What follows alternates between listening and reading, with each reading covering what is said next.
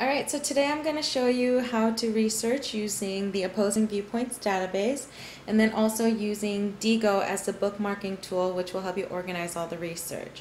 So you should have already created your diigo account, and basically diigo is going to be where you store all of your bookmarks and your highlights, your notes, images, whatever you find valuable in your research process.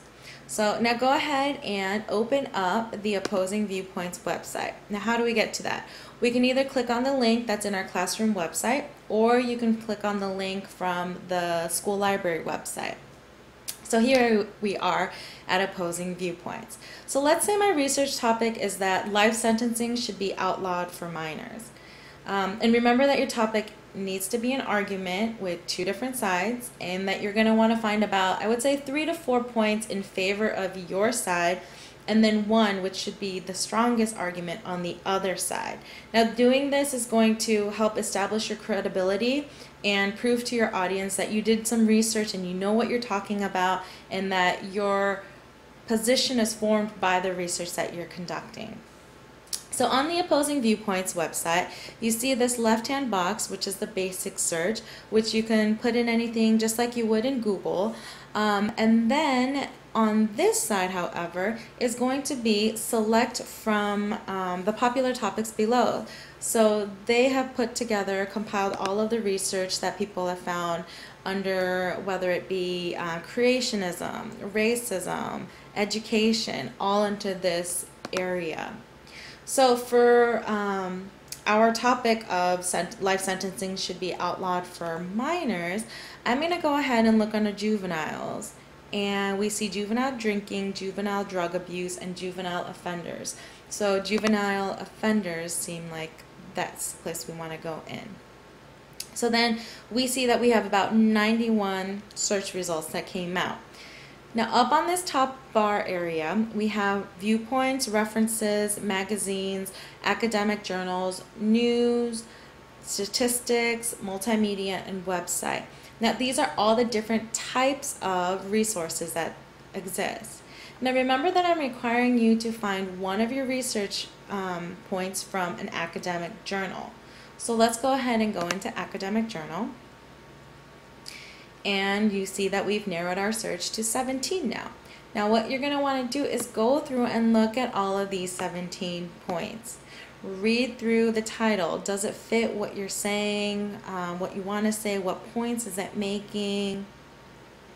Okay, so let's say that this is the one that I want to go into. Shackling children during court appearances. Now, a great thing about Opposing Viewpoints is it gives you the option to download all of this, quite a bit of reading, to an MP3. So if you don't have access to a computer, go ahead and download that. Or if you want to just listen to it in your own time, go ahead and download that so that you can listen to it. Even do that and follow along while you're listening to it. It really helps. So then as we go through this information, let's say for instance that you find something that you really think is important and that you want to insert into your paper. What you're going to want to do is click on diigo Let. Then it'll give you the option of highlighting, bookmarking, sticky note, and so on. You can even share using Twitter or Facebook or email. So if you're ever working on a group project where you need to share information, there you go. So let's say I like this information right here. The goals of treatment and rehabilitation continue to this day. Okay, so if I go ahead and highlight all this, it gives me the option of just highlighting or highlight and sticky note. So go ahead and let's make a sticky note.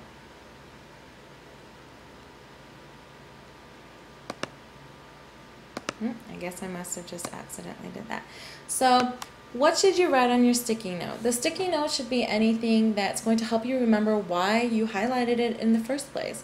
So for this point, I really like it because it's talking about what the purpose was behind the juvenile court systems. And so we are going to name this point, rehabilitation. This will help us remember what we're going to use this for. So then once I've done that, and you can do more than one word if you'd like, you're going to go ahead and post that. Now, after you do this, you're going to want to go to your diigo website, log in, and you should find the article that we found. So let me refresh this. There you go. So we find this. I found this search. That's today's date. And then it says it came from the Opposing Viewpoints resource. And look right here. This is all the highlighted information. And down here is the note that I made. So I can either add a sticky note further from this, or I can remove it. If I find later on that this is not something that I want to use in clearing up all of my, or cleaning up, sorry, all of my research, I can go ahead and delete this. I can edit, I can preview. All of those options are right there. So one thing that might be easier for you later on is to create different folders for projects if you have more than one research going on at one time. So now that you've kind of know how to work around opposing viewpoints, I want you to take some time and work through the database yourself with your own topic. So just play around with it, get used to it, and your entrance pass for tomorrow will be a printout of a screenshot of one of the articles that you diigoed with highlights and a sticky note. So, and on that screenshot, I want you to also write down one or more things that you have questions about in regards to either the project, opposing viewpoints, or diigo. So go ahead and do that, and as always, if you need any help, you can always email me, tweet me, or leave comments or questions in the class website. So go ahead and good luck on all of your research.